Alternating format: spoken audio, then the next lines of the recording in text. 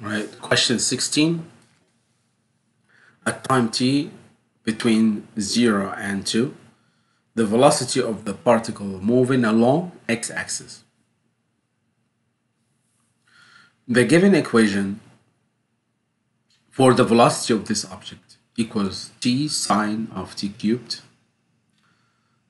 And let's say that at time t equals b, some moment, that the time that the particle changes direction from moving left to moving right, from left to right.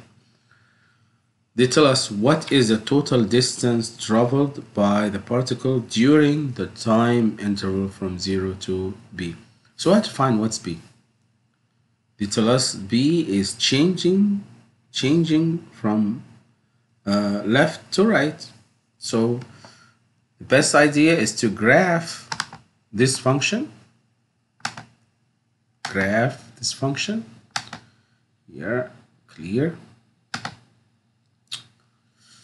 So x sine, open parenthesis, t cubed or x cubed.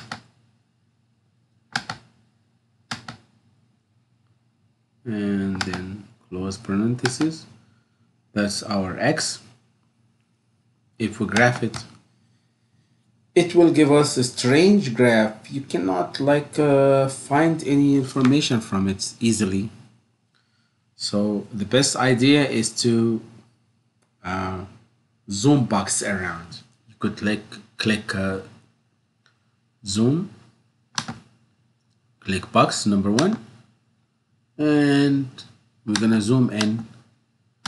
We don't need negative numbers. We need just from 0 to, we have it till 2. Let's do it till 3 even. Scroll down. Okay, enter, and then scroll down. Okay, and then scroll to the right. Make a box around it. Enough.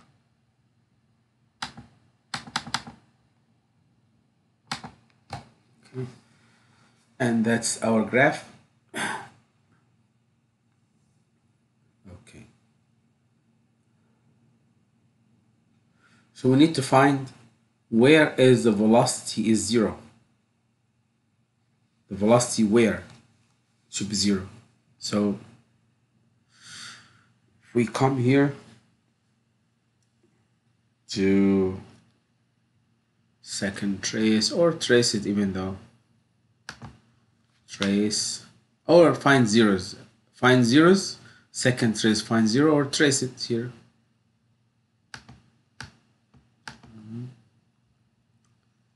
To know where is the velocity is 0.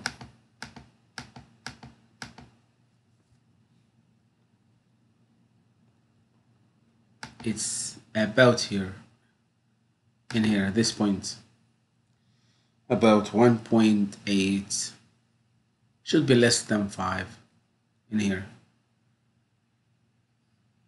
1.85. You could press second trace and find zeros, number 2. And where is the zeros? You scroll, that's our left bounds, and then scroll to the right, that's our right bound. Guess, yes, here it gives us accurate result, which is 1.8452. That's the value of b. 1 point, so b equals 1.84527. Why we do that? Again, this is the graph of the velocity, not the distance. And to find out where the particle changes from left to right, we have to find where is velocity 0. Velocity 0 in this area. In here, we have to click second trace and go to zeros and find out where is our zeros here. At 1, so at time 1.84527, the velocity was 0 and changing from left to right. So what we're going to do here is to, if you want to find the total distance, remember that total distance means it doesn't matter direction, positive or negative, right or left. We need to find the total distance from 0 to B, which is 1.84527. That's our equation of the given function. Absolute value must be of the given function. Absolute value, because I said before, we don't care about signs, positive, negative. We want to find the total distance. So we could replace that in our calculator. That's our function. Second, insert, second, catalog, absolute, yes. It should be between here. Let's clear out and write again the function. Second, catalog, enter, absolute value. Inside it will be x instead of t. Sine t cubed or x cubed. Scroll out because we finished already. That's our function. Close the parentheses. Scroll out. And if you want to graph it now. And then we're gonna find the total distance from 0 to 1.84. So we'll do that here. Second, trace integration, which is 7. 0 our bound, enter, and then 1.84527, enter, to calculate the total distance here till 1.8, and the total distance here is 1.011. So the answer is C for this question.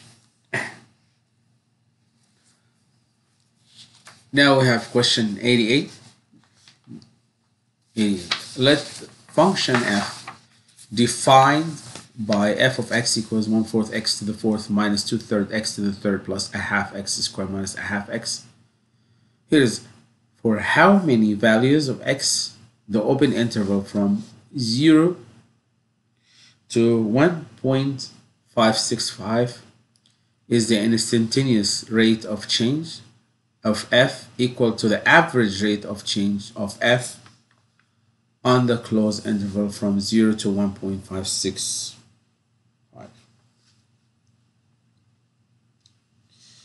So the average rate of change over this interval must be f of 1.565 minus f of 0. That's over 1.565 minus 0. Let's do that here. Okay, let's. Okay, I'll move it a little bit so we could have place for the calculator. So we need to calculate that. So we'll get the function here from the calculator. Could do it differently. Different methods to do that. We could type the function 0.25 or do math. It doesn't matter. So x to the 4th minus 2/3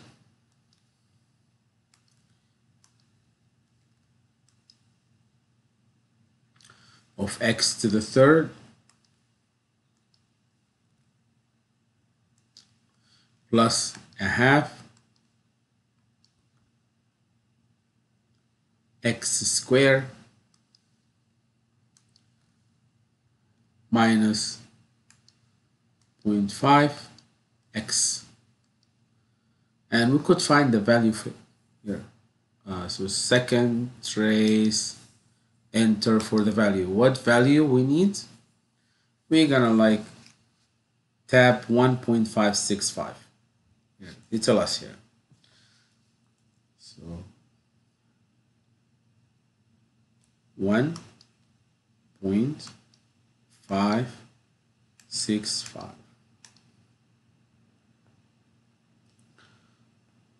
So the value is negative 0.61, negative 0.61,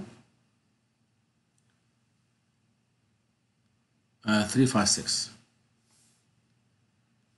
negative 0.61, negative 0.61, 356, minus f of 0, substitute for 0, all will be zeros.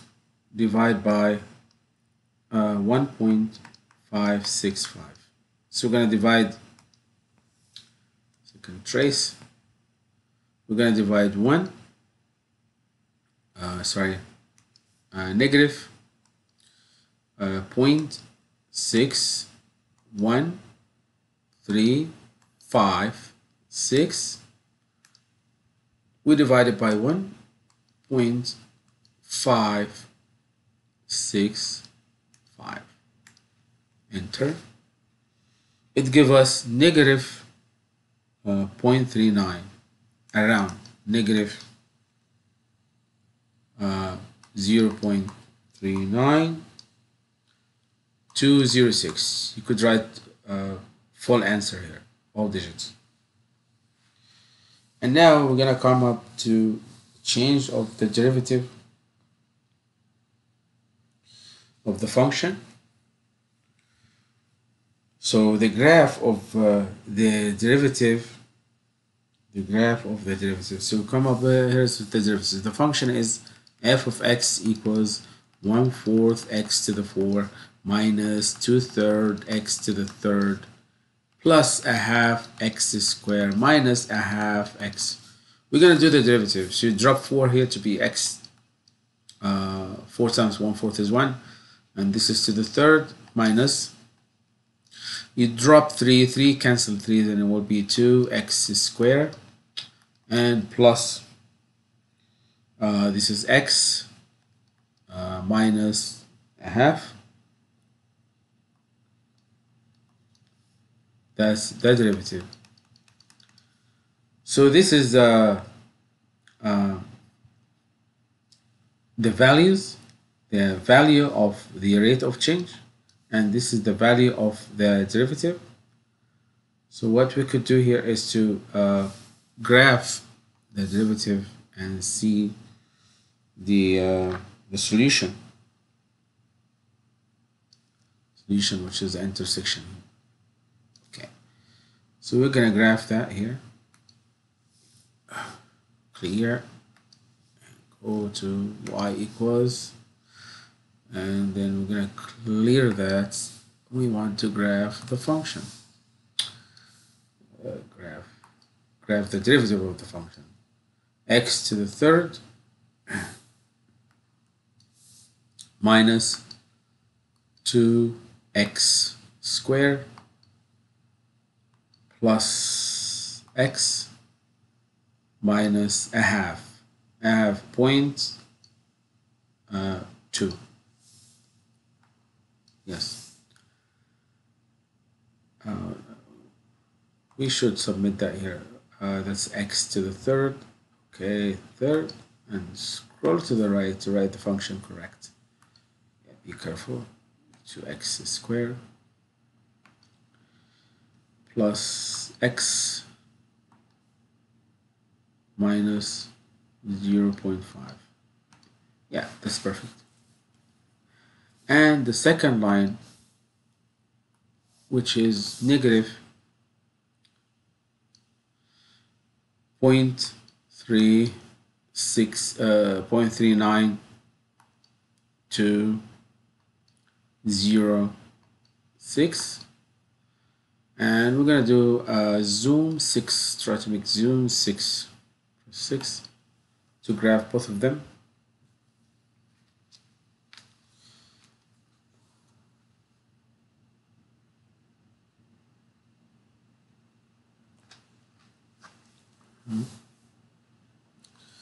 And we need to find how many intersection here, how many points of intersection. So zoom box, enter, we're about to close, and it's from 0, of course, up here, enter, and scroll down to see the graph well, and scroll to the right, enter. We'll see how many graph we have, how many intersection. You see, we have 3 intersection, 1, 2, 3. So the answer for this question is C.